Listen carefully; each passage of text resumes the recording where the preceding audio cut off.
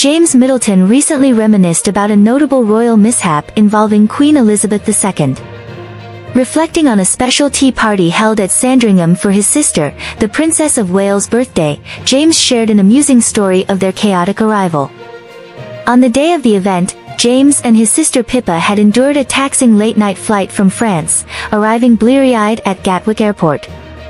They then made a rushed journey to Bucklebury to pack before heading to Sandringham. Despite their exhaustion, they were eager to attend the royal celebration, though time was not on their side. James recalled their tardy arrival at the Queen's tea party, noting that while being late might usually be inconsequential, this occasion was different due to the royal host. Pippa and I were late for Catherine's birthday party, which, under normal circumstances, wouldn't have been a big deal. But this time, the Queen had hosted the tea at Sandringham, making our tardiness a bit more memorable.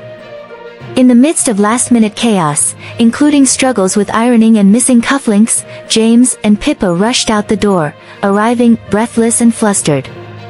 James had spent the journey mentally rehearsing his greeting for the Queen, only to arrive at the party in a less-than-polished state.